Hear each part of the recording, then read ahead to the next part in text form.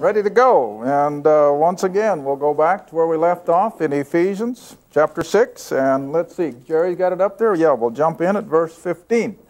So again, we'd like to welcome our television audience from wherever you are. Some of you watch us in the morning, some of you late at night, but wherever and whenever, we just trust that the Lord will take His word and bless your hearts. We just hear such tremendous responses that just thrill us. And we just continue to covet your prayers on our behalf, and that the Word will be able to reach hungry hearts. So we realize that there is a hunger out there that we know the Word alone can satisfy. Again, we always like to remind our listeners that all the past programs are available on videotape, audio tape, and the little books. Now, I don't push them in order to make a profit. We do this more as a service than anything. So if you're interested in any of these for home Bible study, this is what thrills us. So many people are starting home Bible studies around the country, and they're using either the videos or the little books or both, and we're excited about that. So if you're interested in any of those things, you call us on the 800 number or drop us a note, and we'll get you started on your way. Okay, I think that's all our announcements for now. Oh, I guess I should announce one more thing for television people. If you're interested in our quarterly newsletter, that's as often as we put it out. If you'd like to receive our quarterly newsletter free of charge, you get us your name and address. We can't mail it if we don't know who you are or where you are. So if you'd be interested in that, it's just something you can read in 10 minutes, and it just sort of tells you where we are, what we're doing, where we're going, and our television log and so forth. Okay, now I guess we're ready to go. We'll go back to Ephesians chapter 6, and unless I really get led astray, I think we're going to get a little start on the book of Philippians before we leave. But we're going to finish Ephesians first. Chapter 6, verse 15. We're still on that one. And have your feet shod with the preparation of the gospel of peace. Now let's go all the way back and pick it up in the Old Testament first, and that's in Isaiah 52, verse 7, a verse that most of you are aware of, but I always like to show that the old and the new fit so beautifully in so many ways. And here is another one. Isaiah 52, verse 7. Isaiah 52. Now that's back there, the major part of the Old Testament. It's the longest book in the Old Testament, I think. Verse 7. How beautiful upon the mountains are the feet of him that bringeth good tidings, that publisheth peace, that bringeth good tidings of good, that publisheth salvation. You know, I made the comment, I think, in our seminar in Pennsylvania. You know, the primary purpose of this book, from cover to cover, is that one word, salvation. That's the whole real purpose of the Word of God, is to bring lost people to a knowledge of salvation. Because God's not willing that any should perish. And if they're not to perish, then they have to get the remedy from the Word of God. And so whether it's Old Testament or New, salvation was the criteria of the Word of God to bring lost people to a knowledge of salvation and eternal life. All right, so again, reading the last part of the verse, blessed is the man, or beautiful on the mountains are the feet of him who publisheth salvation, that saith unto Zion, thy God reigneth. That, of course, was explicitly written to the nation of Israel, but the overall is still the same. Now, if you'll come back to Romans chapter 10, where the Apostle Paul uses much the same language with regard to the feet of the one that is taking good news. Now, remember, this isn't limited to pastors and preachers and evangelists. This is for every believer, whoever we are, wherever we are, that we're ready to publish the good tidings of the gospel of salvation. Romans chapter 10, verse 15. Romans 10, verse 15. How shall they preach except they be sent? As it is written, And here, of course, is where Paul goes back to the verse we just read in Isaiah. How beautiful are the feet of them that preach the gospel of peace and bring glad tidings of good things. Beautiful feet, because the gospel always lifts people out of their misery. Now, we don't make the claim that when we become a Christian, everything suddenly becomes a path of roses or smooth going, but it is such a far cry from the misery of the world that words can't explain it. And always remember that where you and I as believers come head and shoulders above the rest of the world is that, yes, we're going to have problems. We're going to have trials. We're going to have tribulations. But the Lord is with us, and He takes us through it, and that's what makes the difference. And so be ready to take the good news of salvation wherever you are. And the moment you do, of course, you are using your beautiful feet. All right, now if you'll come back to Ephesians chapter 6, and now verse 16. Above all, this is probably the most important thing we have. Now don't forget, what is all this used against?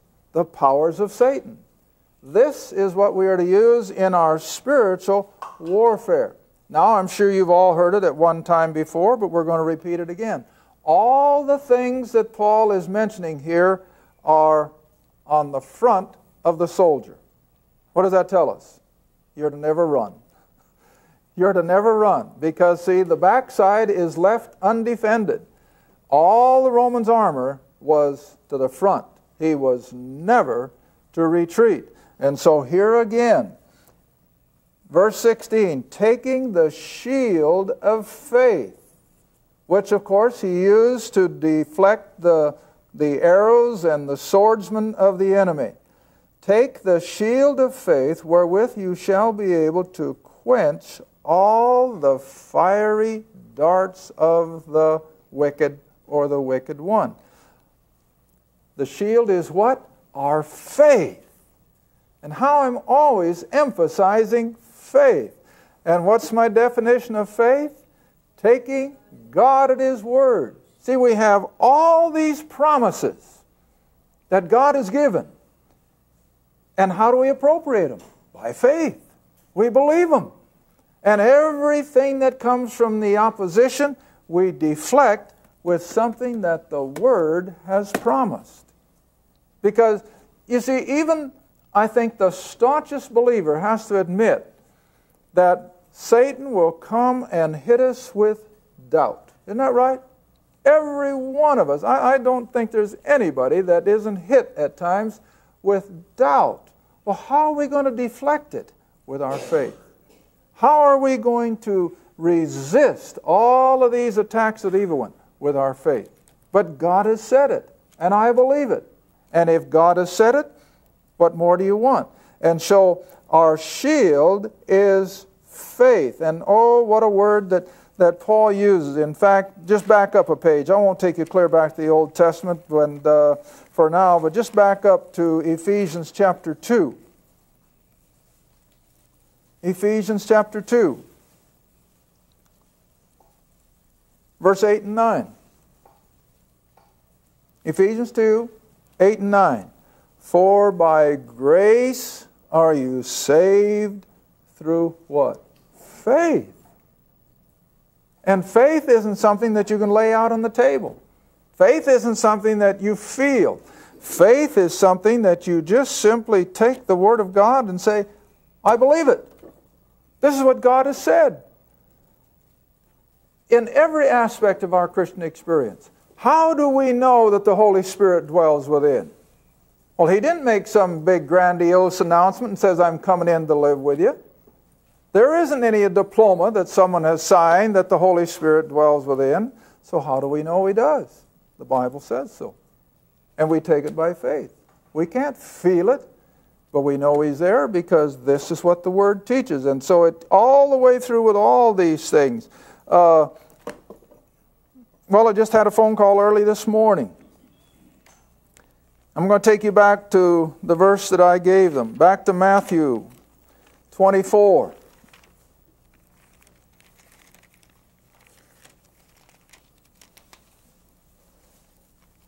And the question was, what about all these different things that we're hearing and reading? And they're as different as daylight and dark. And they're as false can be. And what does all this tell us? Well, according to Matthew 24, it just tells me that we are at the end of the age. And one of the basic signs of the end time is a tremendous wave of deception. And we're seeing it. All right, look what the Lord says himself in Matthew 24. And we always like to start at verse 3. We've used these verses before, and I'll probably use them again. It's in the Lord's earthly ministry. And the 12 have now approached him without the multitudes pressing around them. They are by themselves, just the 13 of them, the Lord and his 12. And they came unto him privately, and they said, Tell us, when shall these things be? What shall be the sign of thy coming and the end of the age? And Jesus answered, see, the God of glory himself answered and said unto them, Take heed that no man deceive you. So what is it? Deception is a sign of the end time. And we're seeing it like never before in all of church history. The various ideas and the various contraptions that are coming at people from every direction. And then verse 5 is an advance on all that. We're not seeing it to such a great degree, but it'll come. Where many shall come in my name, saying, I am Christ. And again, with that kind of an approach, what are they going to do? They're going to deceive many. And we're there. We are seeing this wave of deception. And the only way we can confront it is to have the truth and our faith in the Word of God. That's our only defense, because the masses are going to fall for it. And we're seeing it on every hand. All right? So it's through our faith that we rest on what God has said, on what He has promised, and with it, we deflect all these deceptive statements and teachings and doctrines. What does the Bible say? You know, I think I've said it before in this program. You can be coming back to Ephesians. Monday morning will usually create the most phone calls with questions because of what they've heard the day before, which of course is Sunday. And whenever they ask me these things, I usually answer with just one question. Can you find it in your Bible? And most of the time the answer is no. That's why I'm calling. Well, if you can't find it in your Bible, if you can't find especially Paul teaching it, run from it. It's a deception. And it's a part and parcel of the end time scenario where people are believing men, they're believing what they read in books instead of coming to the book. Now, I'm not going to condemn, good authors and good books, but, we're in a day now where, well, like one lady called from one of our major cities, and it's a city that happens to have one of the largest so-called Christian bookstores in the country. And she said, Les, until about 5-6 years ago, the whole front of that store was Bibles. She said, today, they're all gone. They're at the back of the store. And nothing but New Age material is up in front. And people are buying it by the caseload. Well, what is that? That's this wave of deception. It sounds so good. But they're putting the book at the back of the store, and they're putting the books, plural, up front. And that's exactly what we're told to beware of. All right, so coming back to our Ephesians chapter 6 once again, with this shield of faith, all these false statements can come at us, and how are we going to deflect it? What does the Bible say? Does the book say it? If it doesn't, deflect it as a false teaching. And that's the only thing I can tell people. Does the Bible say it? Does your Bible say it? No, I can't find it. Well, mine doesn't either, so you better run from it. All right? Now then, let's go on one more step. Taking the shield of faith, wherewith you shall be able to quench all the fiery darts of the wicked one. Now there again, it's a defense. We don't attack him. We defend against him. And we do it with the Word of God. All right, next statement. Next statement. Verse 17. And take the helmet of salvation. And that I'm going to have to stop with first before we go to the sword. Take the helmet of salvation. Now, what does the helmet protect? Well, the head. What's in the head? The brain. What's in the brain? The mind. See? The mind. And it's with the mind. Now, turn ahead to Philippians chapter 2.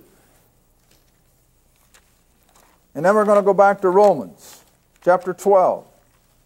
But Philippians chapter 2, because that's just right handy. Next page or so. Philippians chapter 2, verse 5. Y'all there?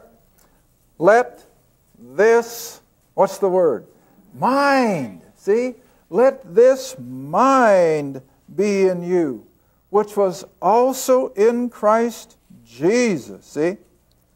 Then it goes on to say, who being in the form of God thought it not robbery to be equal with God, but made himself of no reputation, and took upon him the form of a servant or a slave, was made in the likeness of men. And now verse 8, and being found in fashion as a man, he humbled himself and became obedient unto death. Not just an ordinary death, not being put to death with a firing squad, not even by beheading or with a sword, but the death of the what? The cross. And I think I emphasized maybe in one of the past programs, I know I did in one of my Oklahoma classes a few weeks ago. What made the death of the cross so unique so far as you and I are concerned? Not just the crucifixion. They crucified him by the thousands in Paul's day. But the death of the cross was unique because on him, on Christ, was all the sin of this world laid. That's the death of the cross. That my sin, your sin, was laid on him. And that, of course, is why then Isaiah says that he was more disfigured than any man that ever lived, because of that curse of man's sin that was laid upon him as he died, that death of the cross. But the point we want to see here is that it all comes to us through the mind.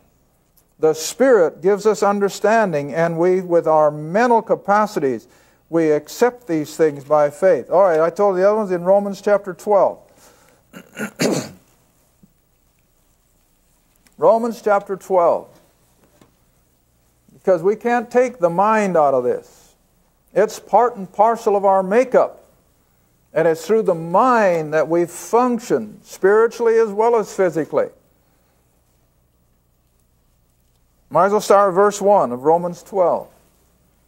Where he writes, I beseech, or I beg you therefore, brethren, by the mercies of God, that you present your bodies, that's the physical, a living sacrifice, holy and acceptable unto God, which is your reasonable service. Nothing bizarre or unreasonable about that at all. And now verse 2.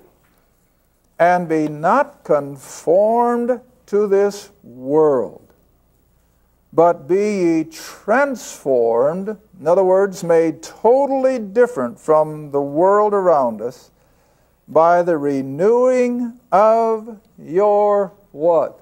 Mind. See? This is where we have to start. We have to analyze it. We have to think of all these things that God has done on our behalf. And it has to be through the thought processes. You can't do it any other way. I shared with a pastor in North Carolina, and he agreed with me so wholeheartedly.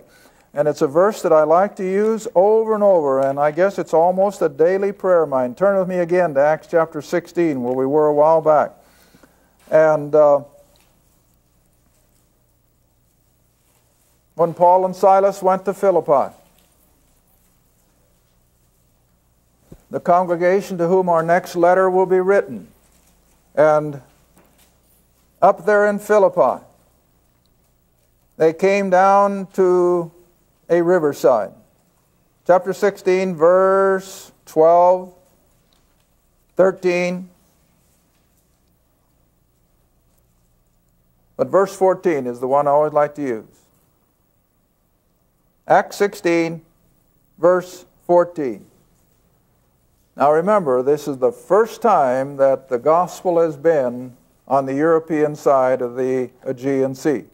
They had just come across from Asia Minor. They had crossed by ship over to Philippi. And now on the Sabbath day, they come outside the city. And here are a group of women meeting, because there was no synagogue, of course, in Philippi. But verse 14 now of Acts 16, a certain woman named Lydia, a seller of purple, probably an upstanding business lady, of the city of Thyatira, which of course was a city back east of Ephesus, and she worshiped God, heard us, and here's the part I always like to pray for. Lord, give me Lydia's, whose heart the Lord opened, so that she attended to the things which were spoken of Paul. That says it all, doesn't it? See, even the Apostle Paul, had the Lord not opened Lydia's heart, how far would he have gotten? Well, as we'd say today, not even first base. But you see, as Paul was laying out the gospel of the grace of God, how that Christ died for the sins of the world, how he rose from the dead in power and glory. And as he laid that out to her, the Lord opened her understanding. Now, do you ever stop to think that when the Apostle Paul began his ministry amongst these pagan Gentiles, they had no knowledge of any of this. They had no knowledge of the Old Testament Scriptures. They had no knowledge of the God of Israel. They had no knowledge of a promised Messiah and King to the nation. Oh, they knew those Jews were different, but they knew nothing of Judaism. They knew nothing of the Old Testament. And yet the apostle can come into these pagan cities and preach a crucified Jewish Messiah who rose from the dead, and they believed it by the thousands, to such an extent that it literally penetrated and turned the Roman Empire upside down. Now, this is unbelievable. Now, at least you and I, when we share the gospel with people, hopefully they have a certain amount of knowledge of these things. They at least know the story of Christmas and Easter, if nothing else. But these people had none of that. None of it. That was just like talking to a brick wall. And so the Lord opens their understanding. And immediately they could embrace it, they could believe it. And of course, Lydia's house then, I think, became the very first congregation on the European continent.